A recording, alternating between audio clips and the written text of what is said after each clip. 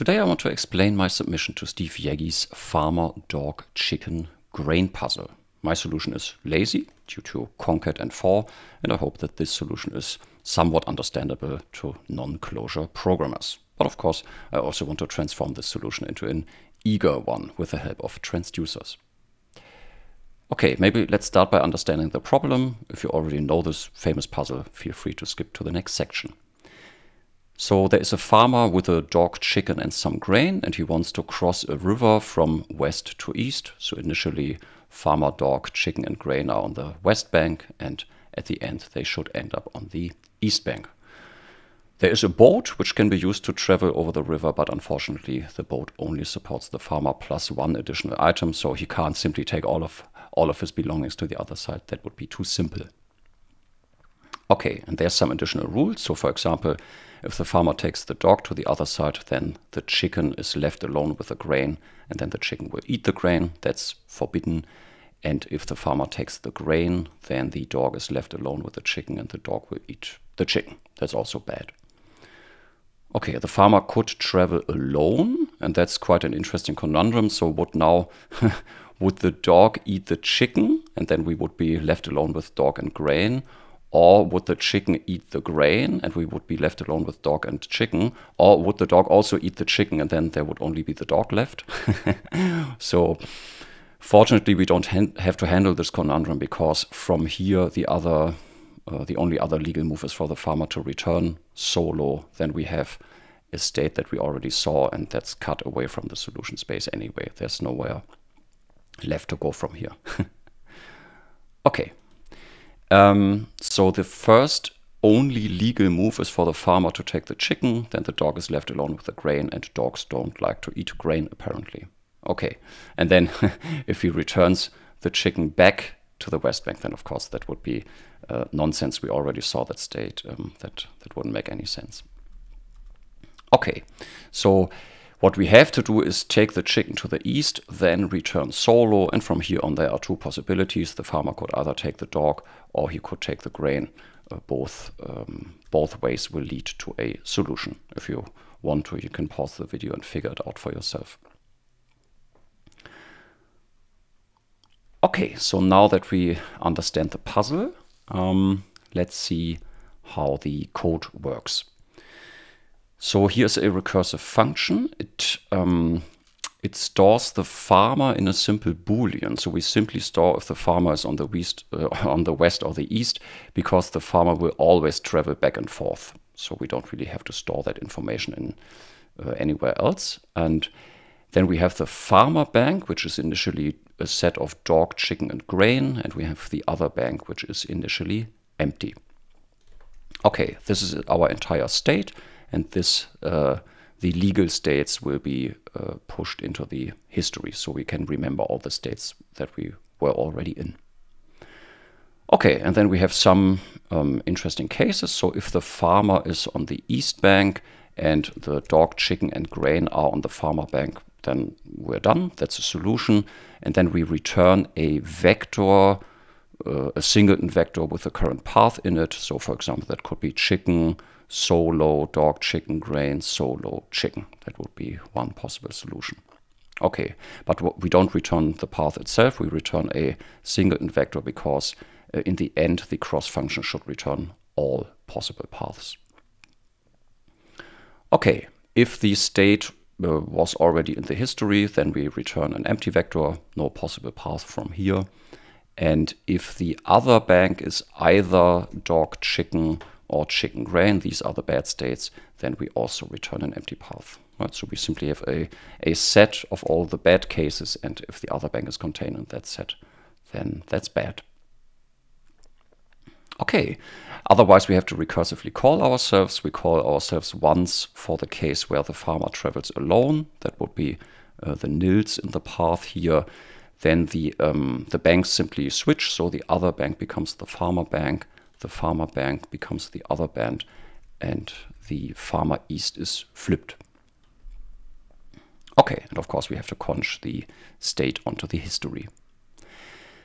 And then for every item on the farmer bank, initially that would be 3 different items, dog, chicken or grain, we also have to recursively call ourselves, but then The other bank where we travel to also has the x then, because the farmer takes the x with him, and where the farmer currently stands, the x has to be removed, of course. And the rest is the same, except for the nil. That is now the item that we take with us. Okay, so does this actually work? Let's compile and run this here. And with pretty printing, we can see two possible solutions.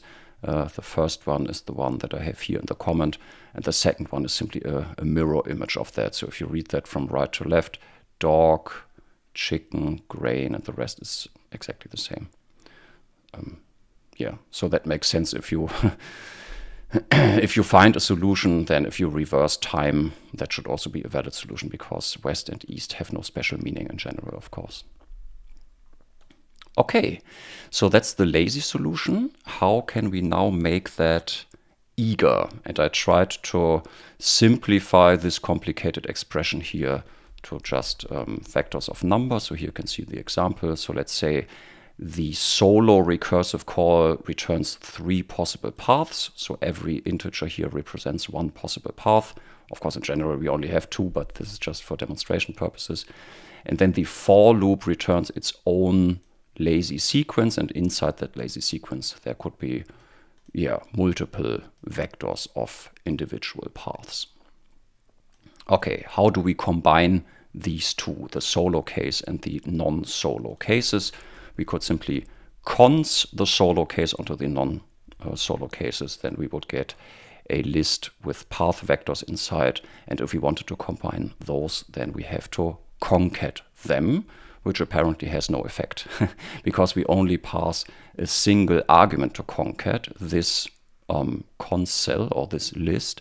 What we really want to do is pass the vectors inside the list as individual arguments, and we do that by applying the concat function. Then we get 9 possible paths.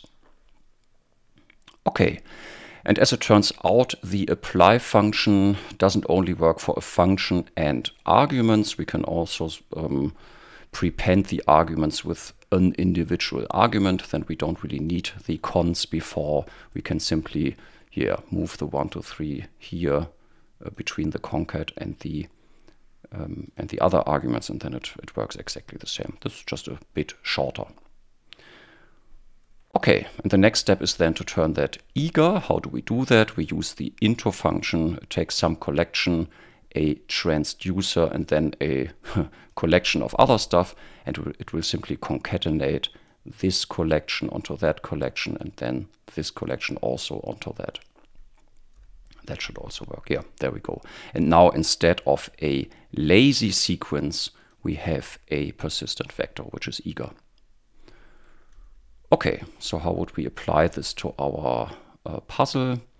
That would look like this. So the 1, 2, 3 is our solo recursive call. The cat is the cat, of course. And then here the list of vectors is our for comprehension of the non-solo recursive calls. And if I compile that and try that out, then here we get our solution now as a persistent vector. Okay, cool. So initially I was quite satisfied with that, but we still have our lazy for comprehension here, right? So it will be immediately resolved by the into, but we have some lazy intermediate garbage, and I was quite sad about that, and I thought about how can we get rid of that lazy intermediate garbage. Okay, so here in line 63, we pretended that the list of path vectors was already there, but of course it's computed somehow. In our case, it was computed by a for comprehension. Here, this for comprehension, and here I simply try to apply that to the dummy example here. So instead of saying 4, 5, 6, and 7, 8, 9, we have a for comprehension that says I want to start at 7 and have a range from I want to start at 4, have a range from 4 to 7, and I want to start at 7, have a range from 7 to 10. So that also works beautifully. Okay, and this is maybe quite complicated, or it makes sense to extract it into its own function. That would be the function called 3. You can see that's exactly the same as here. And now we can apply the for comprehension like this. And now we can immediately see, okay, so a for comprehension where x is taken from 4 and 7, and then we apply 3 to x, that's just a simple map, right? We map the 3 function over all the x's from our 4, 7 vector. So we could also write it like this, and then we get the same result. And why is this so interesting or important? Because now we can say, mapping a function over a collection is lazy, but if we only map over 3, then we get a transducer, like here. And we can compose that transducer with the cat transducer to get a slightly more complicated transducer. And then the into takes 4, 7 as its last argument, and the composed transducer as its second argument. And that should work as well. Yeah, that works as well. Okay, so internally what will happen is that cat is called on conj, giving us a reducing function, and then map3 is called on that, giving us a reducing function. And then later, when that reducing function is actually applied, we first map, and then we cat, and then we conj, basically. Okay, if you're confused by the order, simply watch my first transducer video. Okay, and it turns out this pattern is so common, comp map cat, that there is a function mapcat that we can simply use. It gives us the exact same result. And if we peek into the implementation, you can see the arity, which only takes a function, basically, here it does exactly the same thing as we did. Comp map f cat, comp map 3 cat. So 3 is simply f in our case. Okay, so now we got rid of the lazy for or the lazy map. That's quite beautiful. How do we apply this to our problem? So we still have our into solo recursive call that didn't change, but now we have a transducer here, a mapcat over the recursive cross invocation, and then we start with the farmer bank. That was the guy that we initially for'd over or mapped over. And if we compile that, that also works with a pretty print here. Okay, and I think that's quite cool. So initially I wasn't sure if I could turn it into a completely eager version, but it turns out it was possible. I'm not sure if this is a well-known pattern. I don't want to say it. I discovered it. I found it for myself. Okay, cool. Now, why didn't I submit this guy? Yeah, simply because I think transducers are probably not known outside of the Clojure community. Let me know if this is somehow wrong.